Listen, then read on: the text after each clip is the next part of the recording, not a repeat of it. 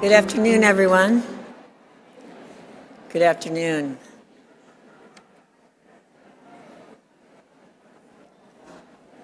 I will begin as everybody's finding their seats and let you know that our annual meetings are about education, and the Academy makes a concerted effort to fund travel for corresponding and student members to gain knowledge in our annual meetings. At this time, I would like to recognize the various scholarship recipients attending this year. We have 17 international scholarship recipients from the following countries: Sri Lanka, Brazil, India, Moldova, Uganda, Nigeria, Bangladesh, Ukraine, Turkey, Korea, Netherlands, Israel, Mexico, Egypt. We have 23 scholarships were awarded to student members of the American Academy of Cerebral Palsy and Developmental. And finally, we have 6 travel scholarships funded by OrthoPediatrics. At this time, I would ask that the scholarship recipients please stand so we can welcome you with a round of applause. Please stand.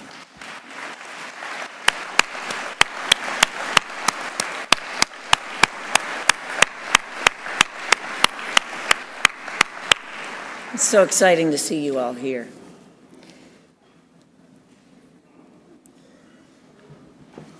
Our next lectureship and award is the Kathleen Lyle Murray Foundation Award. This was established in 1975 by Margaret O. Murray and Clark O. Murray of Kansas City. Their daughter Kathleen, born with cerebral palsy and was severely disabled, spurred on their dedicated lifelong commitment to enhancing the lives of individuals with multiple and severe handicaps.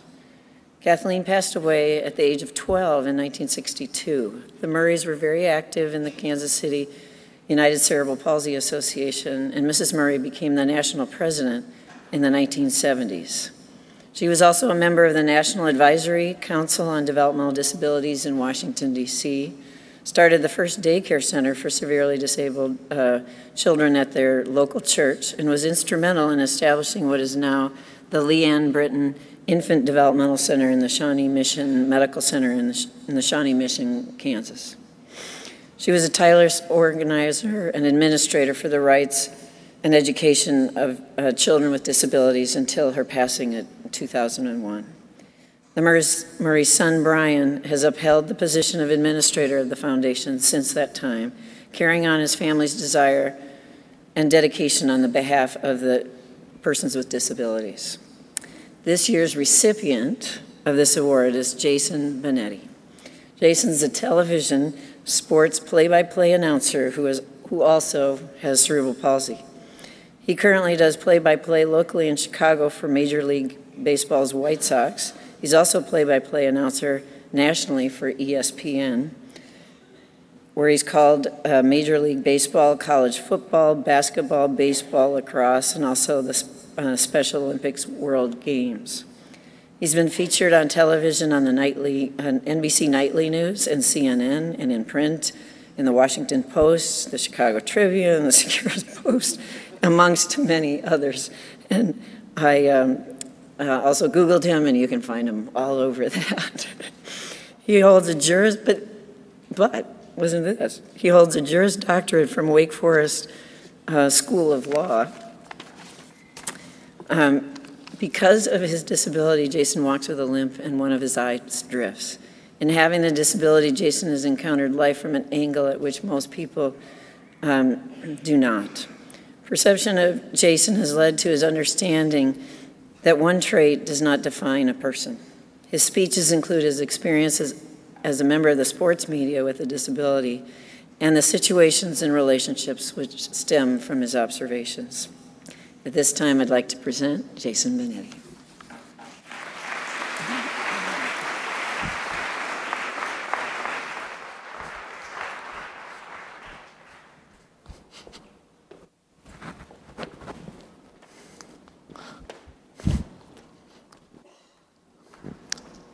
Thank you. Hi, everybody. How are we? Good. Before I get moving, I would like to begin by sharing a video that I've collaborated with the Cerebral Palsy Foundation and Richard Ellenson on that will debut at some point in the coming months. You can go ahead and roll the video.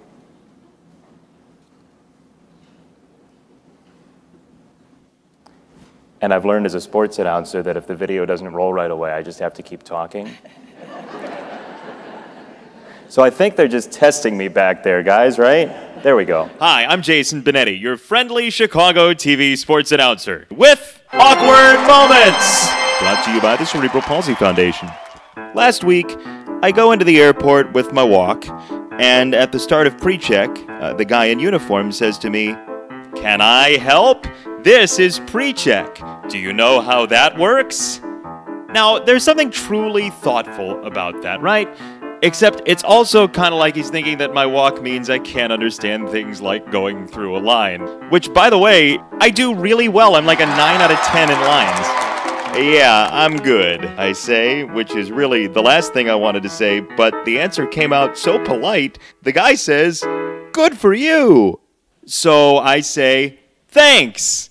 And I do the huge smile head nod, like a bobblehead doll, a very agreeable one. And he and I have just experienced the "I wish I had a time machine to redo this incredibly awkward moment. Oh well. On the plus side, if I'm running late, maybe somebody will give me a ride in one of those crazy golf carts I hear so much about. Whee! Help CPF create and share the messages that make the world a little less awkward for all of us.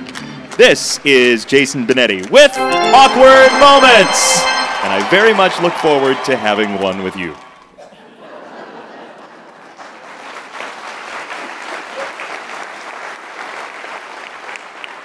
So thanks very much to Richard and his creative team for helping create that as well. I'm very excited about the series just starting in a couple of months. And thank you all for clapping for it so we didn't have to have an awkward moment where I harass you into clapping for things that I've collaborated on. So two things basically about this talk. Number one, if you care to not look at me and just look at the monitors, I'm used to that, because everybody watches me on the television instead of talk to me in person anyway. And then number two, if my jokes are terrible and you don't laugh, that's what I'm used to, because I don't hear the audience reaction ever. So I'll just think you're trying to make me feel at home. And it's a really nice catch-22 for you, because you think everything that I say is funny in that case. So, thanks, Richard. Pity laugh from row 2. But again, the rest of you are just making me feel at home. So the TV industry is a very interesting one. I started in radio, and I'll take you through why I started as a member of the media in the first place, and it has to do with getting exposed to sports play-by-play very early in my life. But I want to start with a moment that I had a couple of years ago when I was just beginning working with ESPN. I was in my 3rd season as a play-by-play announcer for the company, but I'd only done basketball, and my hope was that I could grow to do basketball and football and baseball and a wide variety of sports, like a lot of the guys that I've grown up watching, Sean McDonough, Ian Eagle, those types of guys, do. So ESPN had given me the first year about 4 games, the next year about 10 games, the year after that about 20 games, and I just signed a contract so I could start doing football. So I got invited to a room very much like this one. It was in Bristol, Connecticut, just off of Bristol actually, in Hartford, near where ESPN's located, at a hotel. And so I knew one thing that ESPN might be a little rough around the edges about with my work. I knew they liked my work. I felt I was growing within the company, and this is not a ding on them, but I did think that there was a sect of the population there that might have an issue with the fact that I'm a TV announcer and I can't look directly into a camera. Because one of my eyes goes this way and one's this way, and I have the best peripheral vision in American history, but that doesn't help as somebody who needs to look directly at the camera. It's great for what's going on in lane 6. So I'm in a room like this one, and I find out that there is somebody who's in charge of making you look good. It's essentially somebody to coordinate how you dress. Somebody who's an image consultant had flown up from Texas to speak to the large group. And so the person who's in charge of signing contracts at ESPN to hire quote-unquote talent, and they say talent without the air quotes in my industry, but like, I think that's needless. So talent. That's what they call announcers, and I think it's sarcastic, but nobody's ever figured it out. So they have this image consultant, and she comes up to the stage, and she's talking about some small things you can do to make yourself look better on camera at the beginning of a game, right? At the beginning of a game, you see, we come on camera, we say hello and do happy talk and all that stuff. So I find out that she's also doing, from somebody next to me actually at the seminar, she's also doing individual meetings with people. And I was like, oh great, I can go have like a very candid, honest meeting with this woman. So she's giving her speech, and one of the things she says to the large group is, the one thing I would steer away from when it comes to ties is don't wear too bright of ties, because it detracts from your facial features. And people won't be paying attention to what you're saying. They'll be locked in on that psychedelic tie you're wearing. I thought, okay, that's good advice. And she gave a couple other pieces of advice. So I go and meet her individually and have a 15-minute session. And one of the things I said was, hey, what do you suggest about taking some focus off my eyes? And the first thing she said, which I thought was very valuable, was take off your glasses when you're on camera. Which I did for a while, until I realized I can't see anything without my glasses. But in the moment, it was good advice, and it is good advice, except for the whole sight thing. So, teeny thing. So I did that for a while, but then the second thing she says to me is, you know, I would wear brighter ties. And I thought, but didn't you say, and I said to her, but didn't you say, I had the guts or stupidity to say, but didn't you just say to the large group, hey, don't wear so bright of ties? And she says, yeah, but we really want to accentuate the positive features. Which is evidently like my lower neck area, like that. That's like the gleaming beacon of beauty when it comes to me. It's an interesting thing being in a profession where you get the immediate focus upon you and who you are when you're somebody who doesn't always think of that image in the most positive way. But there are also people who totally get it. This is an image consultant. That was her job, right? That's her goal, is to try and help. She was actually trying to give me pointers. She was trying to be helpful. I don't remember her for that reason, particularly, but she was just trying to help. And so I've found that my life has become this litany of moments which are colored by both people who really get it and people who really don't. And it's kind of trying to make something of all of that. So when I was in junior high, I had this teacher named Mr. Menig. He was the shop teacher at James Hart Junior High School in Homewood, Illinois. And when I got the White Sox job, I mentioned Mr. Menig as somebody who was terribly helpful to me. And I was telling a story to a member of the media about Mr. Menig right when I got the job, a year and a half ago. So I tell this story about Mr. Menig, who was the basketball coach for the 7th and 8th graders at the time. And Mr. Menig, instead of making me just a manager with the team to go pick up basketballs and put them in some container and, you know, do laundry or whatever it is like a manager typically does, Mr. Menig saw that I cared about basketball and I cared about sports, and he decided that he was going to call me his assistant coach. So I was the assistant coach for the junior high basketball team.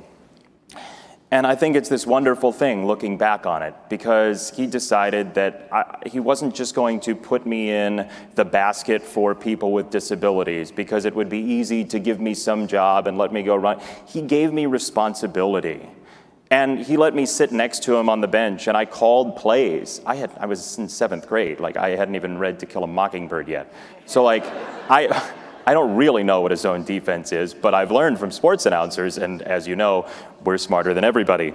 So I tell this story about Mr. Menig, but I also tell the story about this kid. I'm telling this to the Chicago media, about this kid who I won't name because I don't think it's fair to him, but I vividly remember him coming up to me in gym class and saying, "You know why Mr. Menig made you an assistant coach, right?" And I said, "Well, no." He goes, "Because he feels sorry for you."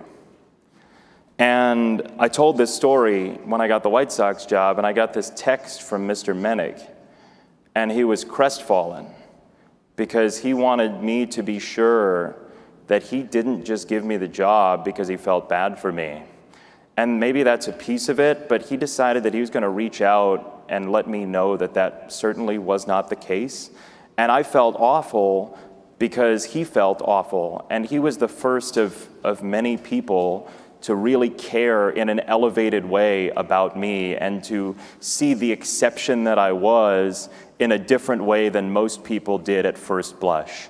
Then I get to high school, and there's a high school radio station, so you all know what it's like. I'm sure a lot of you got exposed to medicine early on, or whatever your career path became, you get exposed to it early, and then you just kind of want to become it. And for me, who does TV now and has to deal with all the people telling me to wear Jerry Garcia ties,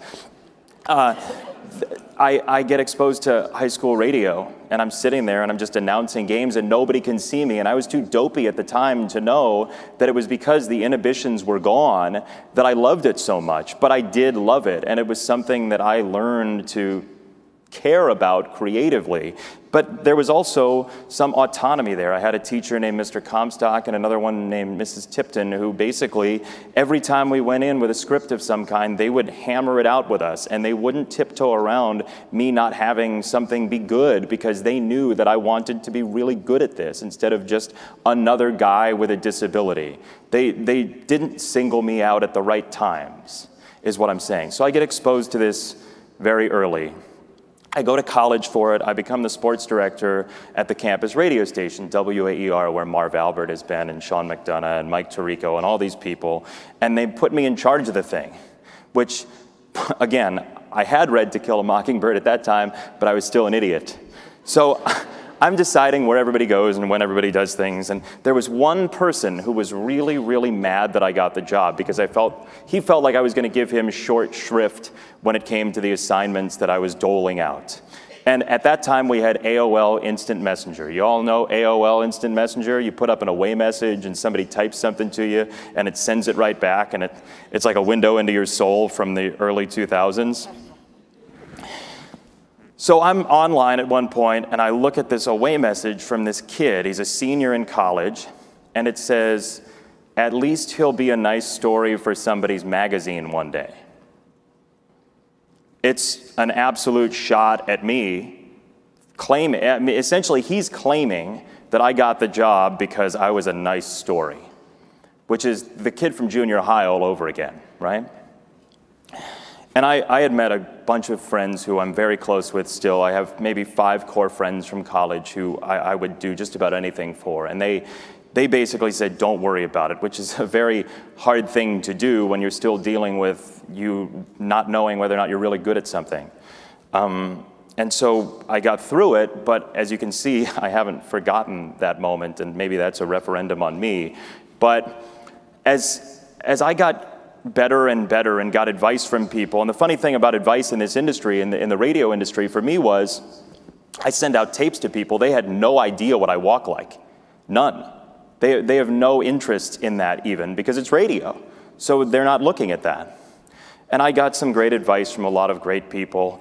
And I got some interesting reactions from people when they saw me. I went to speak at the university at one point, and I walked in, and the professor introduced me, and one student audibly said, "You're Jason Benetti?" It's like, "Oh, thank you for the warm welcome. That's very, very nice of you. Really appreciate it." I had a scout when I was doing minor league baseball after I had graduated. Scout says to me, "Hey, what you got? You got polio?" Didn't we eradicate that? Like, I I don't know, but I think we eradicated polio, sir. I also had another minor league baseball manager. How many of you have seen The Usual Suspects, the movie? Manager called me Kaiser Sose. And those of you who have seen the movie, you can explain it to everybody else, but essentially it's Kevin Spacey's character who begins walking with a limp and then ends the movie not walking with a limp. So I thought, yeah, I'll take Kaiser Sose. Except for the whole devil thing that he is, we learn. So I have some people who hire me to do minor league baseball radio, and they were fantastic to me. And at the same time, I have the polio guy reminding me that, like, hey, you walk with a limp, and that might be an issue at some point. So I had never really done TV. And in Syracuse, I was doing the AAA baseball team. I get hired to do their games.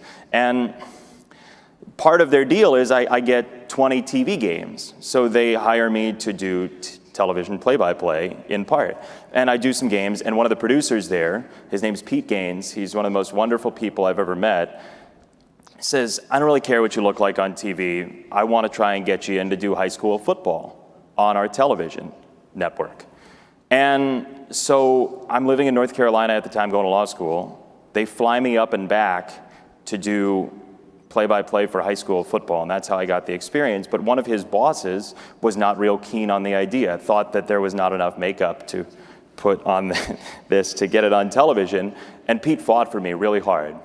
And that type of person has been what's propped me up in this career more often than not. So right around that time, the stories were starting to come out. Sarah listed some of the places where and I thank you for Googling me, but that's very personal. I can't believe you admitted it, frankly.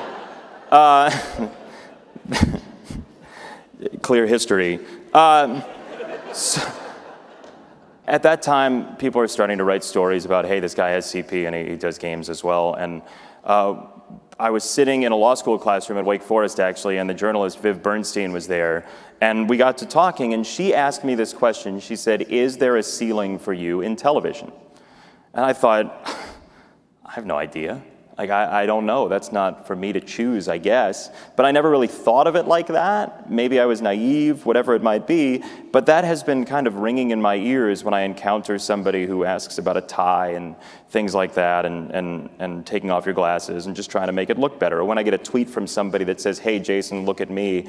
Well, be two of you, and I will look at you. Like, it's on you, but the cloning problem you have. Right after that seminar, bringing it back to a couple of years ago where I started with that seminar, a couple months after that, I'm in South Bend, Indiana. I'm going to a Buffalo Wild Wings after a game, because if you're in TV production after games, you go have wings and beer. That's what you do, evidently, I've learned. So we're walking into Buffalo Wild Wings, and the producer, a gentleman by the name of Eric Posman, says, hey, when you rent a car, do you need any accommodation? And I said, I actually appreciate you asking. No, I don't. I just drive like I drive. We sat at that bar for an hour and a half and talked about the craft of calling games, how much we enjoyed doing the game that night, and all of this, just like kind of pouring it all out, being very honest about being a play-by-play announcer with cerebral palsy. The next morning, I wake up to an email from Eric to 5 to 6 bigwigs in ESPN's home office, basically saying, I like working with this guy, we need to get this right, let's get him more games. I mean, if that doesn't put a smile on your face about humanity and about curiosity and about interest in taking some smart risks, I don't know what does.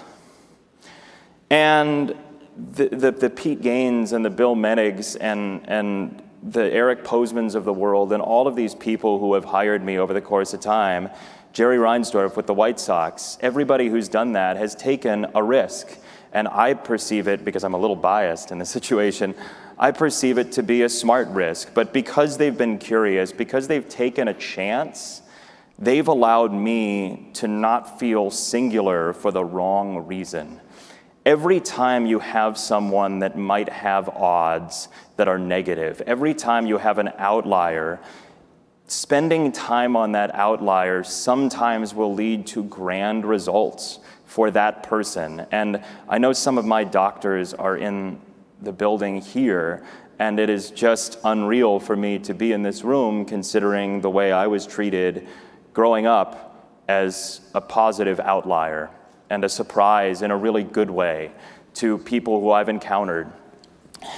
And yeah, there are all of the, like, I don't like when I hear people say, oh, you can make it, everything's going to be great, without the understanding that there are going to be some people that say, you have this job because you're a token. You have this job because somebody felt sorry for you. That is something that will hit you in the media or in interactions, but the level of curiosity and honesty that comes from true humanity is what has made me.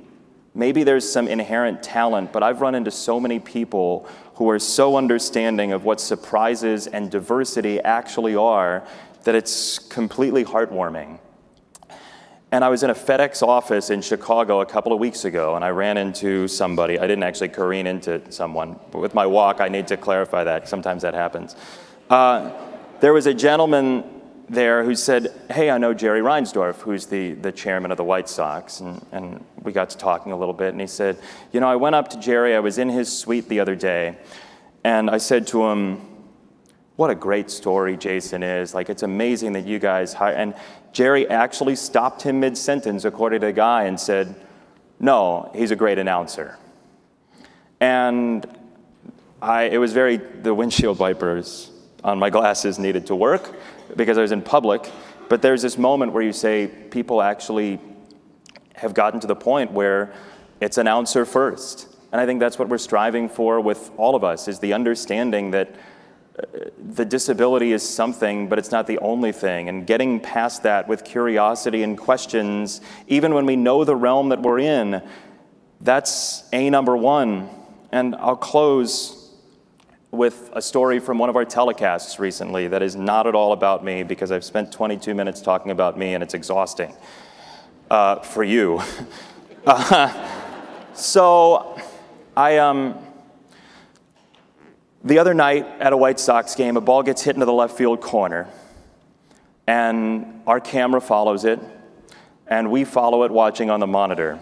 And this boy, 15 or 16 years old, goes rushing for the ball, goes in front of this woman, an adult woman, picks up the ball, and has it as a souvenir. She walks over to him and basically must have said, show me the ball, because he stuck out his hand, and she, without going finger by finger, took the ball out of his hand and just walked away with it. So we spent like a minute and a half on this larceny on our telecast, but the White Sox are in last place, so we may not have, if the record was different, but we're rebuilding, and rightfully so. And Rick Hahn, the general manager, is here to explain that to you. No. So the kid has the ball taken away, and Steve Stone, my partner, and I are joking around about it. And hey, he says, well, he showed her the ball, that's his own fault, and all this stuff. Well, I get a text from the marketing guy after we do a replay of it. Brooks Boyer is the head of marketing for the White Sox. And he says, should we give the kid a ball? I said, absolutely. Bring it up, Steve and I will sign it. Brooks brings up a ball, we sign it. Brooks goes back into the corner, brings the kid the ball, we air it. Kid has a smile on his face. We've made somebody's day. We didn't even know the half of it. So Steve and I are walking out of the ballpark. The kid, Ryan Baker, and one of his family members was with him. And they said, hey, they were waiting for us as we walked out. They said, hey, we really appreciate what you did. Will you take a picture? We say yes. I get to the ballpark a couple days later. Brooks tells me, Ryan is here again. And I said, what for? And I said, WGN News is doing a story on him. It had blown up. So Ryan ends up coming to the booth that day. He gets a bunch of signatures from players and front office people. And so Ryan comes up to the booth. We have him on camera one more time. We chat a little bit. Well, the next day, his dad sends an email to the Sox front office and says, you don't know what you did. Ryan's mom has multiple sclerosis. The day after the ball thing happened was his first day in high school in his sophomore year. He was like the talk of the town. And his mom, you know, ostensibly had a smile on her face, and Ryan had as much of a day as he's ever had. But if our producer doesn't go to the replay, if our director doesn't stay on the shot, if the cameraman doesn't stay on the shot, if we don't talk about it, if Brooks doesn't go down with the ball, if any of those curious things, if any of those, hey, I just wonder what's beyond the facade, if any of those don't happen, she's just another lady with MS, and he's just another kid who has less of a childhood because he has to deal with so many things going on at home. I don't want to medal for that, and our crew doesn't either. But the level of curiosity shown by everybody in that group is exactly what has made me what I am today, and I think what makes you all the empathetic and understanding people you are. But we all can use a reminder every once in a while. Thank you for having me, and thank you for the award.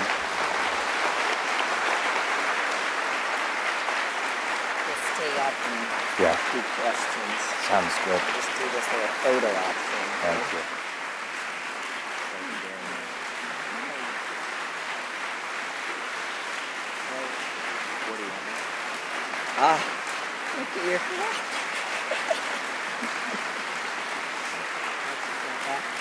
Jason has time for a couple of questions from the audience. I can't imagine there aren't questions. Who's going to get to the mic? Oh, somebody's practically, let's see, any questions? They're trampling each other to ask questions. Yes, trampling. I'm sorry for the safety hazard, somebody folks. is. Steve, go ahead. Will the White Sox be better next year? Steve, please go away. Thank you. We're looking at 2019. Any real questions? Yes. I can't believe you didn't give a spoiler alert for Usual Suspects. It's been since the 80s. If you haven't seen it yet, get to your local family video. Like, sorry I ruined it. Also, here's the end of Casablanca. Like, they get on the plane. Like, what? I'll ask again, any real questions? Yeah. You know, at this society, we very much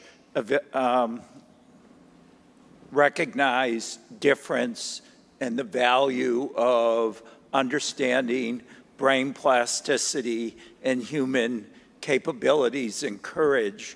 One of the dilemmas that I currently see is that in sports, the national pastime is football, which you don't announce and cover.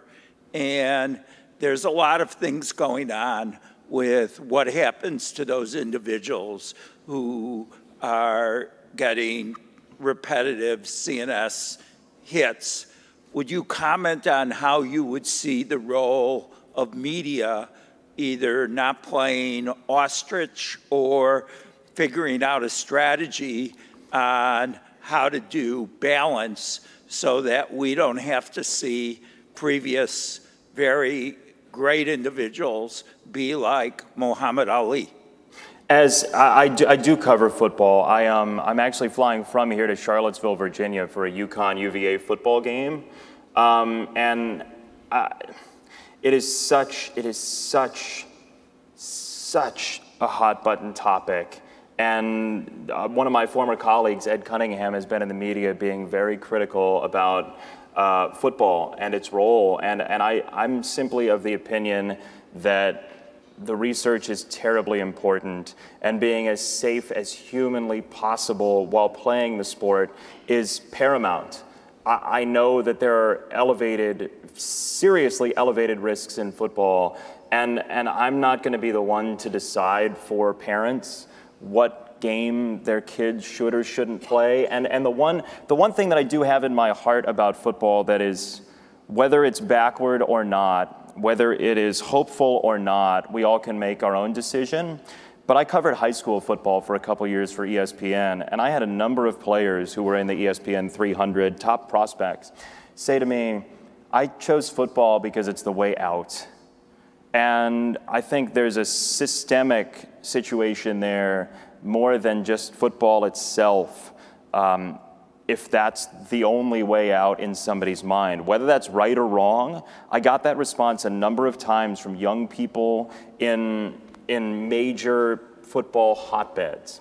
So I carry that along with me, and I kind of feel like parents should make the decision on their own, while we should strengthen the safety of football as much as humanly possible. Thank you. And I know we could just go on, but we're going to have to close this session. Thank you, Jason. If you'd all, I'm on the 6:15 to LaGuardia. If you'd like to jump on the plane, we'll do questions. Thank you all for having me. Sarah, thank you. Thank you. Pleasure meeting you. Thank you.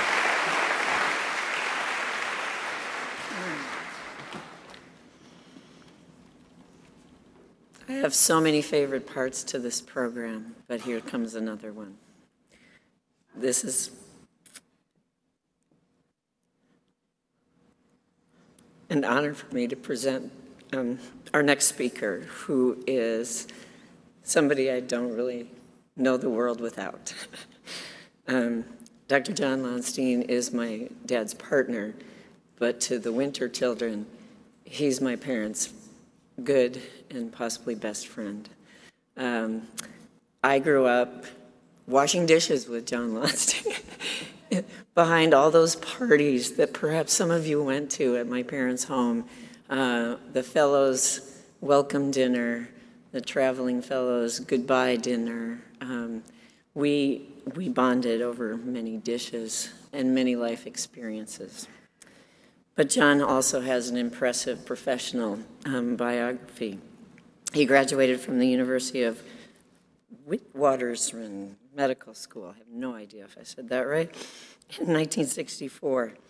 In 1967, he moved to the United States to complete a general surgery residency at Boston University Medical Center. But shortly thereafter, he changed his focus and entered the orthopedic residency program at the University of Minnesota. He became a member of the orthopedic department at the university and started an electronic collection of spine deformity records, which developed into a comprehensive spine database. His research output comprises over 200 publications, 37 book chapters, presentations in 40 countries. I think half of those trips my parents were on with you. He's one of the authors of Moh's Textbook of Scoliosis and Other Spine Deformities, with the first edition in 1978 and 2 subsequent editions.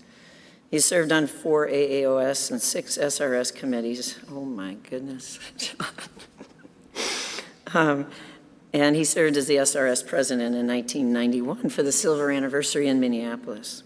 He's a member of the AACPDM, served as the chairman of the scientific program committee in 1989 to 91, and helped establish and is currently the editor-in-chief of Spine Deformity, the official journal of the Scoliosis Research Society. I present to you Dr. John Lonstein.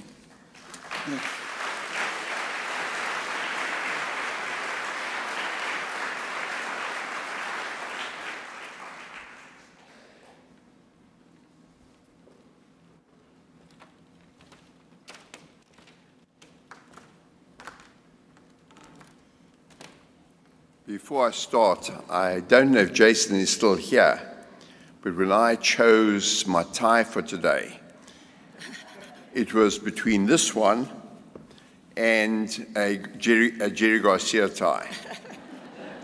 And for people who know me and the people at Gillette, those are the only ties I wear. I'd like to thank Sarah for this invitation. While I was putting the talk together, I realized we've known each other for 42 years. No, sorry, 45 years. When I finished my residency and joined her father. And thank you for those kind words. And I think you can all agree that her father and her mother taught her well, and she's proving it today.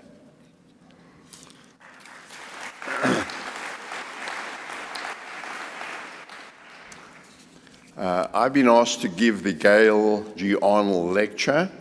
Where's the button? Which is the button? Oh, there it is. This is named for the honor of Dr. Arnold.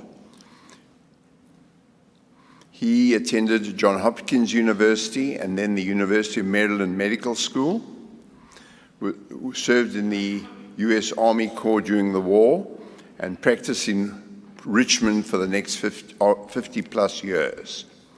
He was a self-taught developmental pediatrician and medical director of the Richmond CP Center. He was also clinical professor of pediatrics of the Medical College of Virginia. He was your president from 1989 to 1990 and was honored by George H.W. Bush for his years of volunteer service.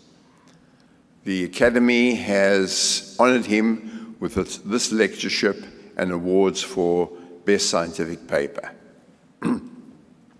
I'm going to cover today the history of the treatment of neuromuscular scoliosis.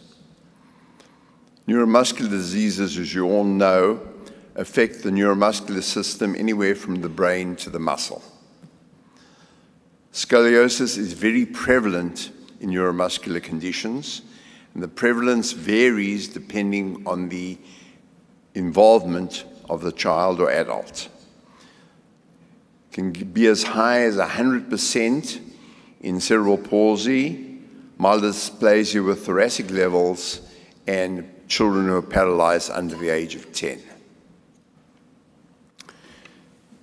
Neuromuscular scoliosis is well known for having long collapsing spines with associated pelvic obliquity, change in sagittal alignment, and associated other conditions.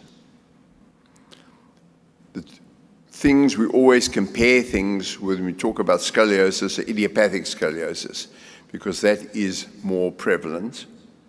But in neuromuscular scoliosis, there's specific neuromuscular diseases. There's involvement of other systems.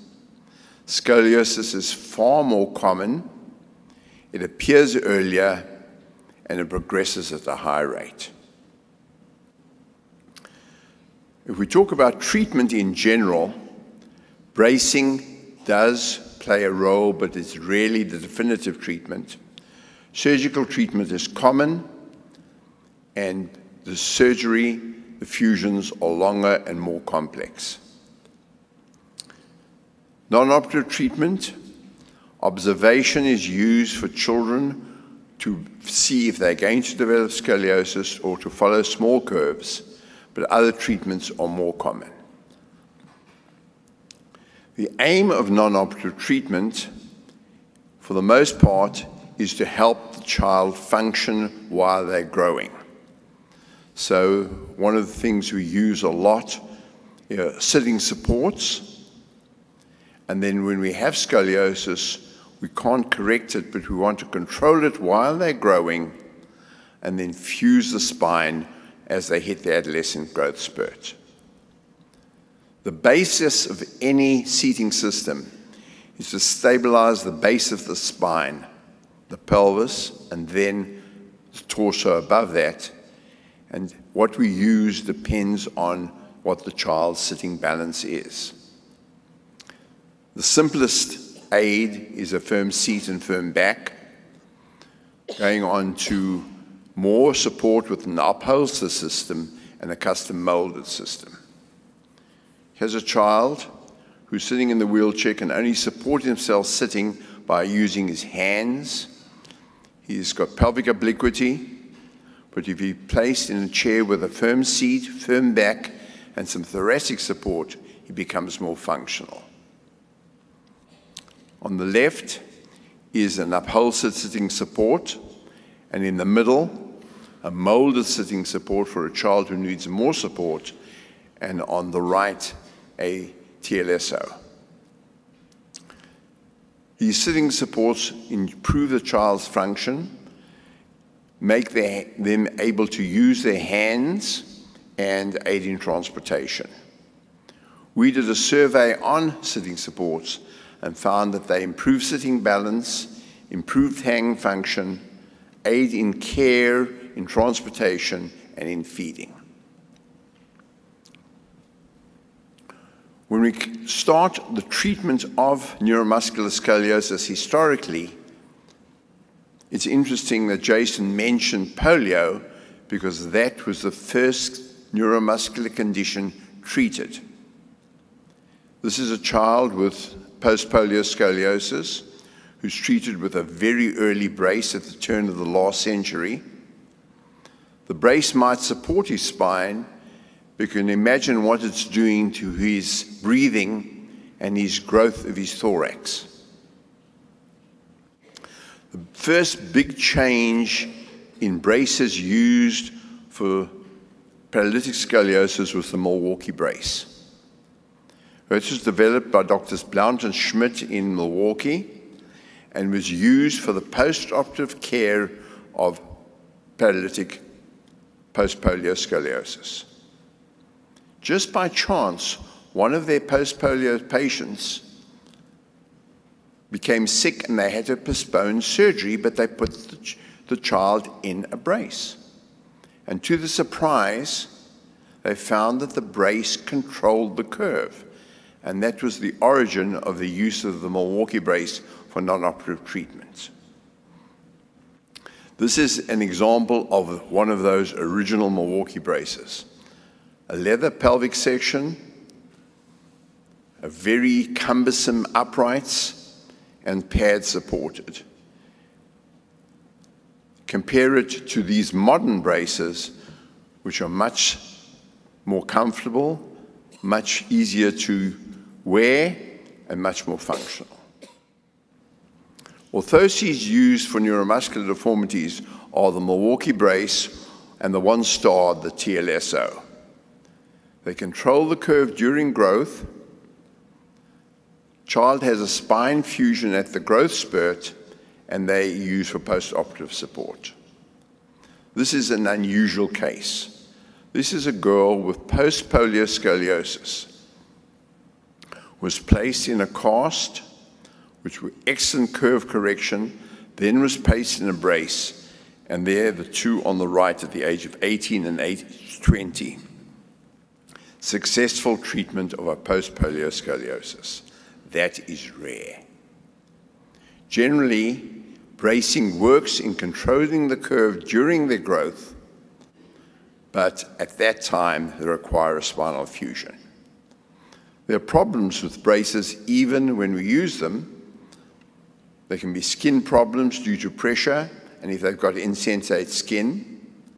As you saw with a boy with post-polio scoliosis, they give a tubular thorax if not made with enough space. You can get lower rib flaring and abdominal compression interfering with breathing. So in summary, non-operative treatment does work, sitting support, and other orthoses to control the curve and delay surgery. Surgery is the thing that we use most commonly for neuromuscular scoliosis. We use it to obtain the correction and then maintain the correction with a fusion. Our aim is a stable, balanced spine over a level pelvis. In the early days of the surgical treatment, the correction was calf correction or halofemoral correction, and then surgery corrected and stabilized the spine with implants, and today we use dual rods fixed to the spine with hooks, wires, screws, or tapes. The history of spinal fusion dates back to Russell Hibbs in New York, who did the first spine fusion in January 1911. He reported on his first 3 cases, and his technique was preoperative correction with a cast or turnbuckle, in bed 10 weeks post-operatively in a brace, and then up in a removable jacket for 6 to 12 months. A long treatment course. This is a turnbuckle cast. The child is placed in a cast for the whole body, including their legs, proximal thighs. Hinges are placed in the cast, and then the cast is cut and wedged to correct the deformity. Hibbs reported on his treatment of 427 procedures in 360 patients. Why so many procedures? Because in those days, there was no blood collection, blood salvage, blood transfusions, so that long fusions had to be done in stages. Of his 360 patients, under half, just under half, had post-polio scoliosis. His results were very impressive because in this series at that time, he had just 7 deaths and 15 pseudoarthroses, something we haven't been able to get to today. Just shortly after his first publication in Canada, Galloway treated paralytic scoliosis and reported 3 cases. This treatment of cast correction and fusion continued until 1960, where Harrington introduced the Harrington rod, which was the first successful implant used for spine fusions. It consists, as you can see on the right, of a rod on the concavity of the curve, fixed to the spine with hooks, and the upper part of the rod has ratchets, so you can ratchet the rod and correct the curve. And he also used a rod on the other side for compression to stabilize the curve. Here's the use of Harrington rods for post-polio scoliosis. Boy at the age of 10 with no scoliosis, got polio, 10 and a half, developed a curve which progressed and was treated with a fusion and 3 Harrington rods. This treatment affected people's lives dramatically. To aid in the treatment of spine deformities, we can approach the spine from the front, and this started with Dr. Hodgson's work on tuberculosis and extended to spine fusions, and then implants were added by Tony Dwyer in Australia, and here's an example of his implant, which is approaching the spine from the front, putting in vertebral body screws with a hole in the screw heads through which a cable is threaded, and then the cable is tensioned and crimped down on the screw heads, correcting the curve. Here's the use of that technique in a girl with cerebral palsy scoliosis. Here are her pre-op pictures, and on the left is excellent correction of the curve with straightening of the spine, except a principle was lost. It's not connected to the base. So without a posterior fusion, it didn't succeed. And we learned with this technique, you needed to do anterior-posterior fusions. This is a boy with very severe cerebral palsy scoliosis. The original curve is the upper left. The middle one is his progression. And then one on the right is a traction X-ray to show the curve correction. And here he is having an anterior fusion with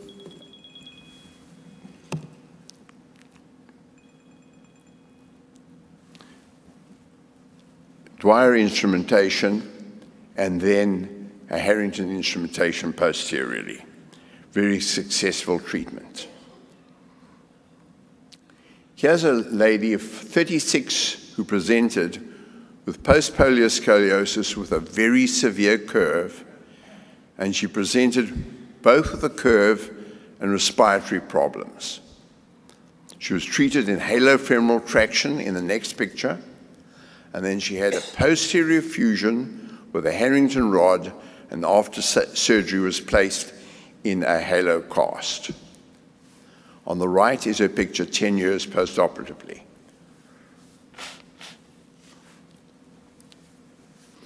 This is how it affected her. Curve we corrected from 200 degrees to 135 degrees. But more importantly, we increased her vital capacity, and initially she was retaining carbon dioxide, and we restored her blood values to near normal. Next big step in the treatment of neuromuscular scoliosis was segmental instrumentation, where we could control the curve at every single level. This was started by Racina and Ferreira Alves in Portugal, who used a technique with a single rod, where the spine was translated to the rod with wires which were placed at the end, at the base of the spinous process, and then they had a posterior fusion. This was modified by Eduardo Luque in Mexico City, who used wires that passed under the lamina rather than the spinous process, sublaminar wires with dual rods. And here's a treatment of a boy with cerebral palsy scoliosis. The film on the left is sitting, the traction film, and then the dual rods wired to the spine at every level with fixation to the pelvis with a bend at the end of the rod.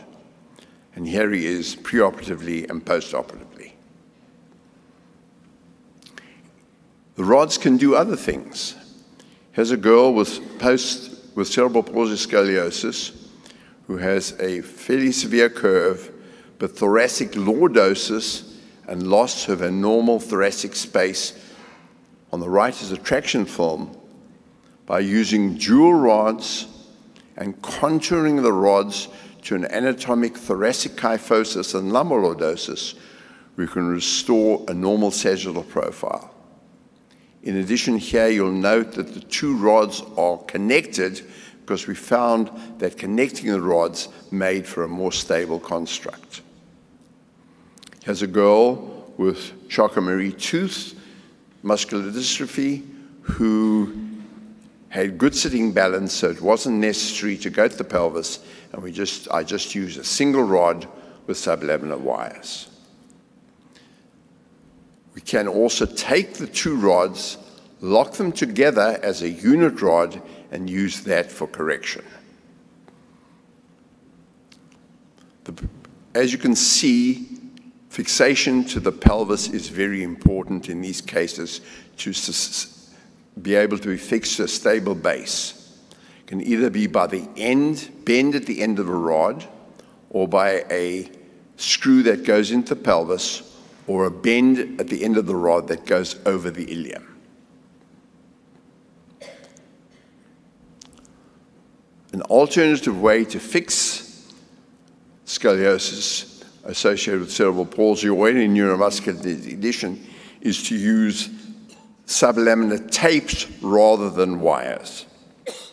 These are tapes that are passed under the lamina. They're fixed to a clamp attached to the rod.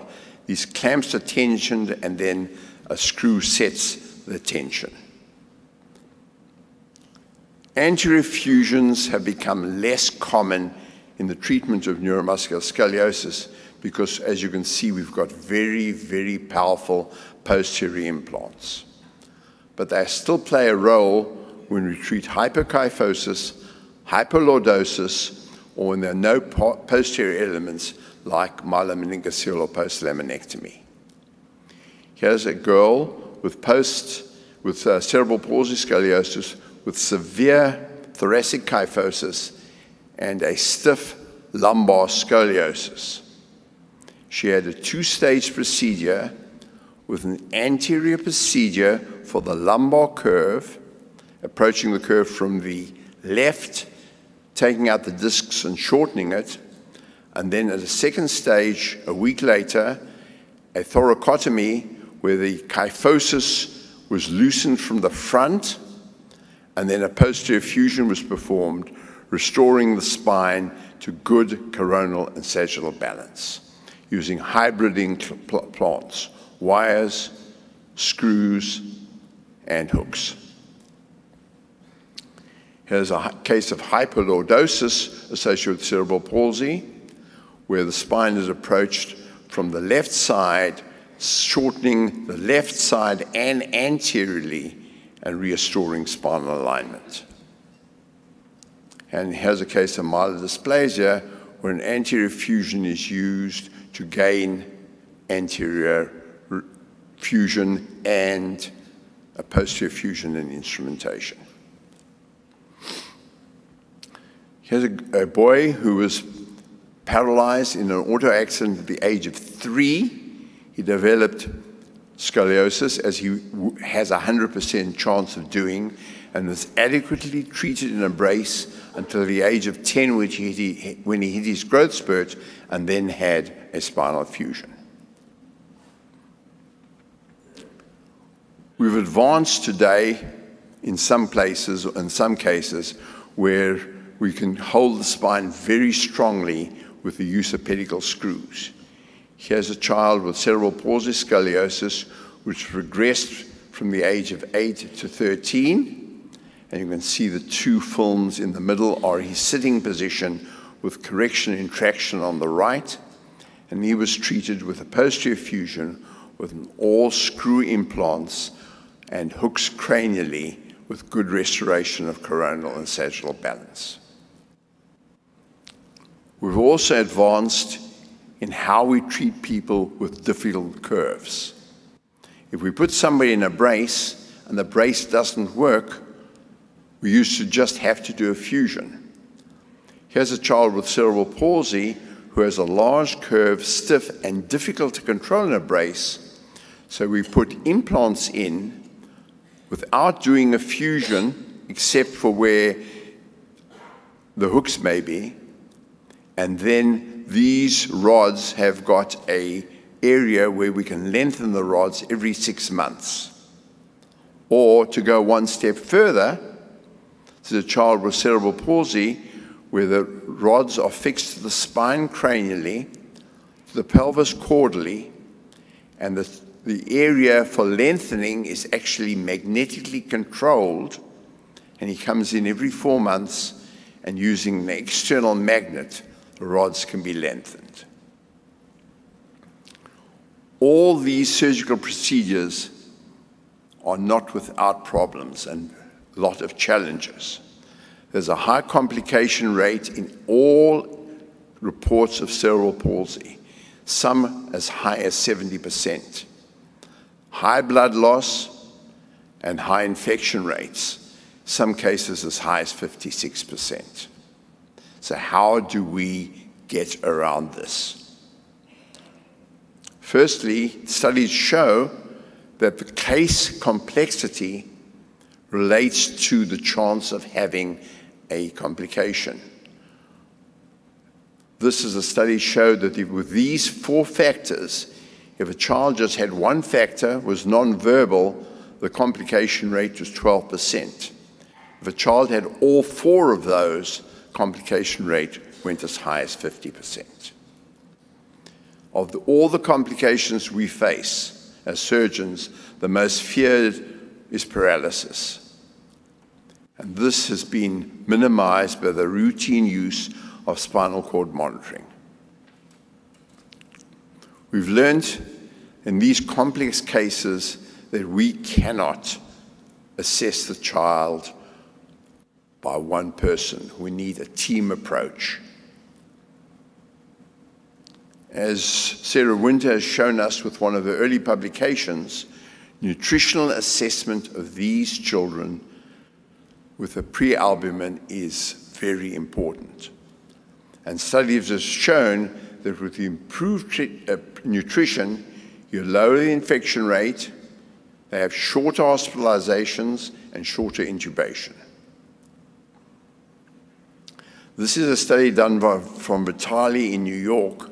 We looked at things related to infection, and he did a Delphi study, and the ones that are marked are the things that are important and the things that we have adapted. At Gillette, we have what we call PREPARE, which is a pre-procedure assessment and risk evaluation.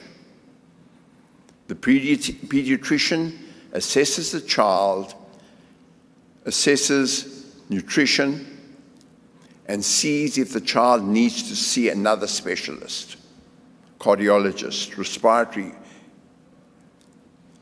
If the child has myelomeningocele or spinal cord injury, we routinely do urine cultures 2 weeks preoperatively and treat the infection. All patients preoperatively, the night before surgery, get a chlorhexidine scrub. We do routine MRSA nasal cultures, and we routinely use an antibiotic to see if this is going to make a difference in our studies. We use perioperative antibiotics, preoperatively, regular intraoperative dosing using dual antibiotics with a lot of wound irrigation, vancomycin powder in the bone graft, wound care, and then treatment of infections with the vacuum-assisted closure system. Does this make a difference? This is the study from Gillette showing our infection rate using an implementation of this over the last 4 years. You can see in the blue line the total infection rate for all spine fusions has fallen. Most dramatically, if you look at the green bars, for children with neuromuscular scoliosis. Blood loss in these cases are high, long fusion, pure tissue. They need fusion to the sacrum, and children on Depakote have abnormal platelet function. So any child on Depakote, we change the anti-epileptic, and then we do a bleeding time and platelet function. We're getting to routinely use antifibrinolytics, and we routinely use the cell saver. Postoperative care has also been improved with what's happened with the PICU, with intensivists, the respiratory team, and pediatricians. The question is, so what? Does this all make a difference? Are we helping these children? Outcome studies have been done on all diagnoses. Patients, when they can respond, answer the questionnaires, or we get the answers from parents and caretakers, and we use a multiple of outcome measures. If we look at cerebral palsy, numerous studies show that parents, caretakers, and when the child can answer, they are satisfied with the surgical results. They report improved sitting, decreased pain, increased and activities for daily living, and care is better. If we look at a study of all cases of neuromuscular scoliosis with mixed diagnoses, a prospective study with an average 7-year follow-up, it has shown that these children had improved lung function, sitting abilities, and ADL. A comparative study was done on 2 groups of cerebral palsy, GMFCS 4 and 5s, where half were observed and half had surgery. At a 2-year follow-up, the observed cases had increased curve and increased pelvic obliquity and decreased outcome measures. The surgical patients, the outcome measures improved, they increased ability to participate, and their pain decreased. In cases of Duchenne's and SMA, studies showed increased cosmesis, quality of life, satisfaction, sitting balance, and pain. And most importantly, in pulmonary function in Duchenne's, Galasco has shown very well that if you look at a group of patients who refused surgery in blue, with those underwent surgery in pink, on the left, the curve increased with time. This is a 7-year follow-up in the untreated cases and was stabilized in the treated cases. And pulmonary functions will normally decrease in Duchenne's over time, which you see in the upper graph on the right, but a much larger decrease in the untreated cases. So in summary, neuromuscular scoliosis is a complex problem, difficult to treat, and non-operative treatment is successful in controlling the deformity. Surgical treatment in a lot of cases is the definitive treatment. We've had great technical advances, but there's still a high complication rate, and we've made advances to minimize these complications. So in summary, it's a successful surgery with a high satisfaction and improved outcomes. Thank you.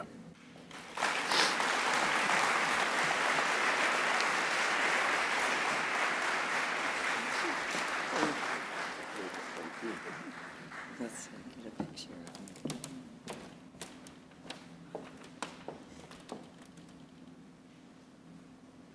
You've got to hold the camera the other way. She's tall. Thank you. John, I'm sorry, but I think in order to get our program back on track, I'm going to say that you're going to stay later and answer their questions in person, Pleasure. okay? But you can stay up here as we invite our next, go ahead, sit down. I'd like to invite our guests to come on up.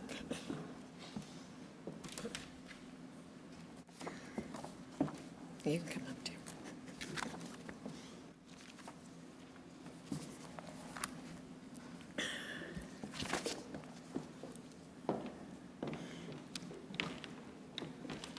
As a part of our annual program, we want to highlight our partnerships with our partner organizations in Europe and with the Australasian Academy. So today I'm very pleased to introduce Nana Tatishvili.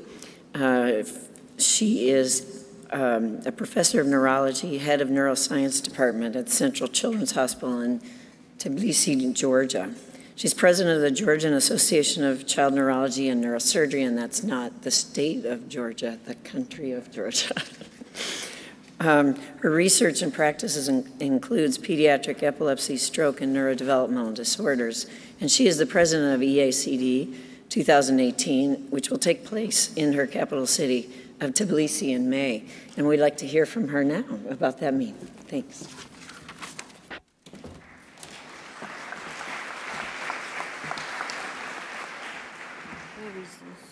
Here.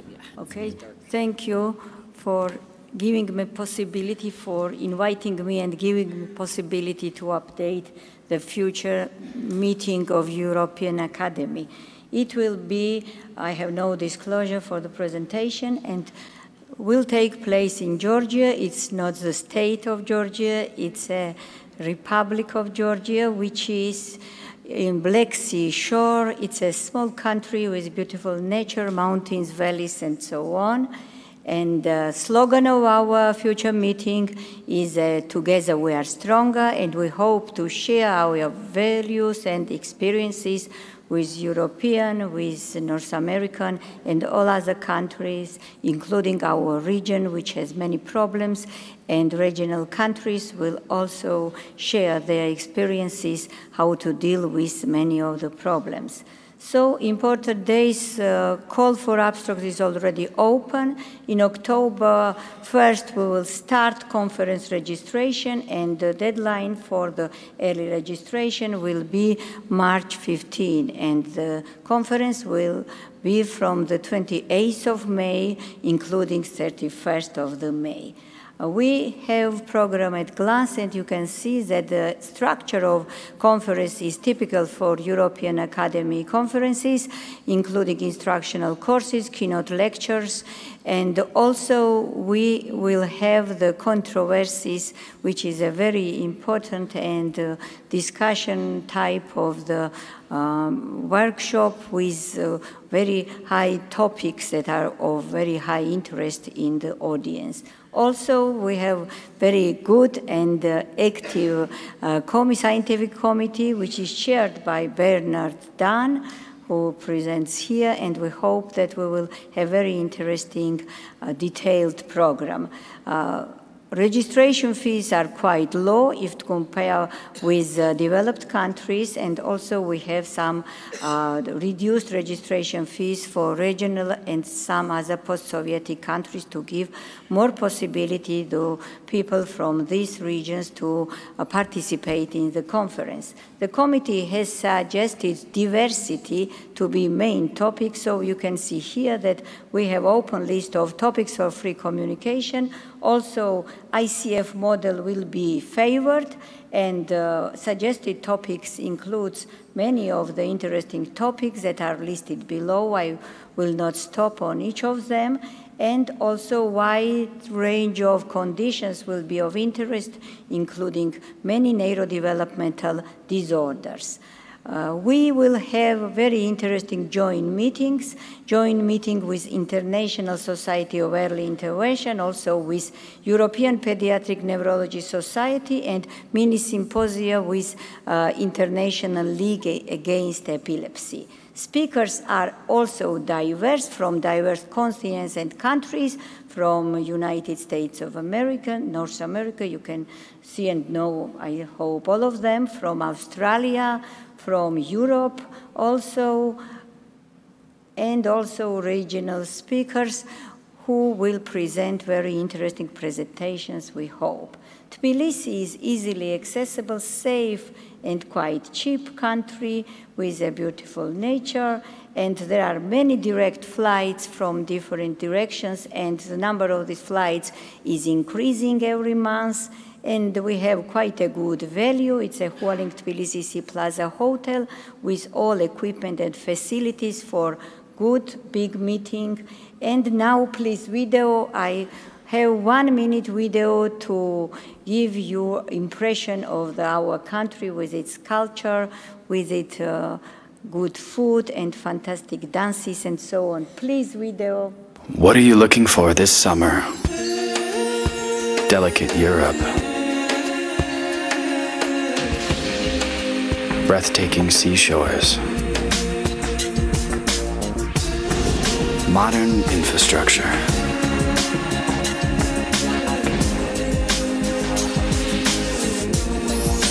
Untamed nightlife. Wild nature.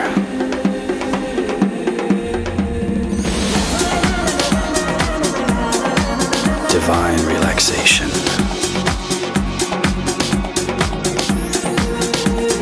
Exotic culture.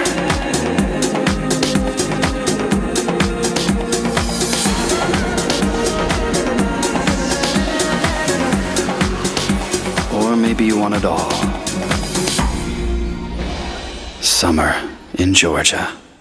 So, fantastic dances, which is celebration of life of Georgia's rich and diverse culture. And so Tbilisi, the city that loves you, and I hope if you come, you will love Tbilisi also. There is a website, our website, so you can see details on there. Thank you for your patience.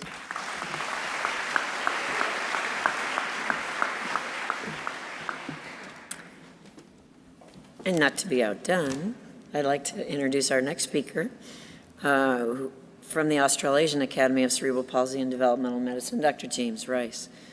Dr. Rice is the current president of the Australasian Academy of Cerebral Palsy and Developmental Medicine, whose membership includes 400 clinicians and researchers working in the field of child disability in the Asia-Pacific region.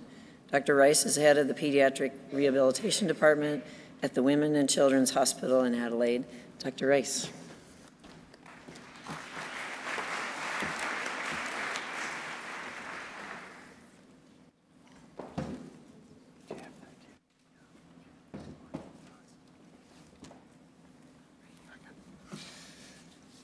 Thank you very much, Sarah. This is the second time I've had the opportunity to represent the Academy, and I'm delighted to have the opportunity. I'll never forget the first time, which was last year, because I was following on straight after Mike Massal, and that was memorable in terms of getting that opportunity to get up on stage after Mike's award.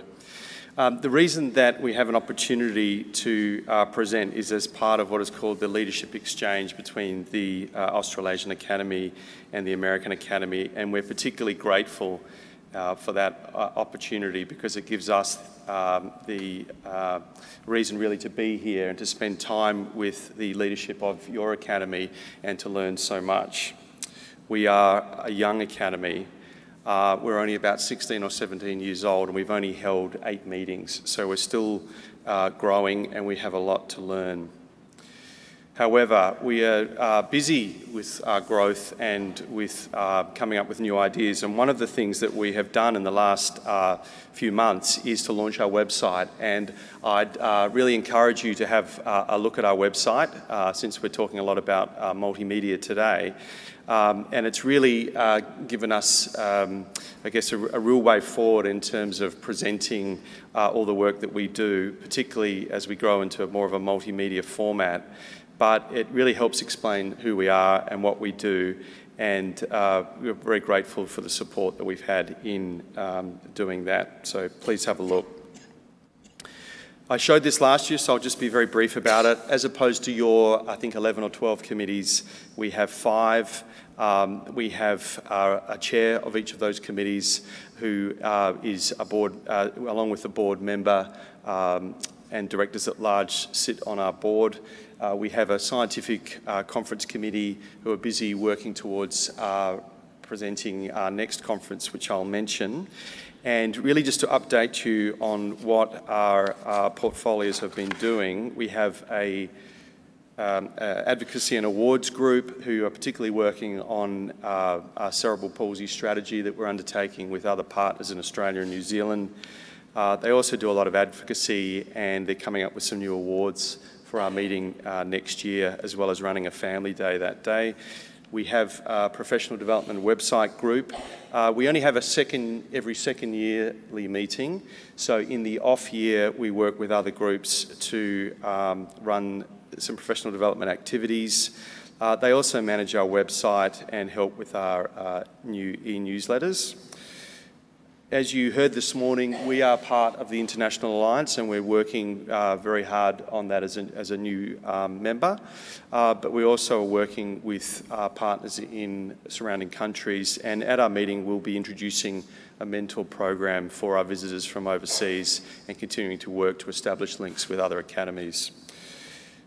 Our scientific education group are working on guidelines and position statements, and they work with the organising committee in convening a scientific committee and have been very busy in the last few weeks in finalising our conference program. And finally, we have a membership and finance group who are working hard at the moment on redefining our membership categories, but importantly for the increased amount of subscription that our members will pay to ensure that they receive greater benefits. This is the flyer for our conference. You received one of these in your satchel. We're running our next conference in Auckland, New Zealand. It'll be in March, which is really in the late summer in New Zealand. It'll be a wonderful time to be at that conference in New Zealand. And I just share with you the fact that in comparison to what most of us have done to travel to the eastern part of the United States, it's really just a short overnight flight to New Zealand. You can look for yourselves how long it actually is, but I can tell you, but by the time you've woken up in the morning, you'll be in the wonderful land of New Zealand for a great conference. Just quickly as we finish, we've had really amazing interest in this conference. The submissions have closed. We actually had 300 abstracts submitted for the conference from 22 countries.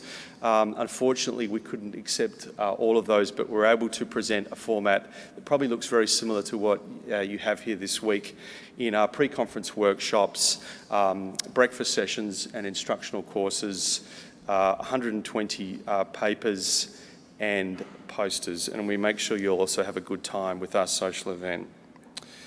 That is all from me. Thank you very much. You'll be seeing a new president next year, so I'm very grateful. But I just have one quick housekeeping note, if you don't mind, and that's from one of our partners, and that's from the CP Foundation, just to say that the CP Channel app is now available in the App Store. Thank you very much.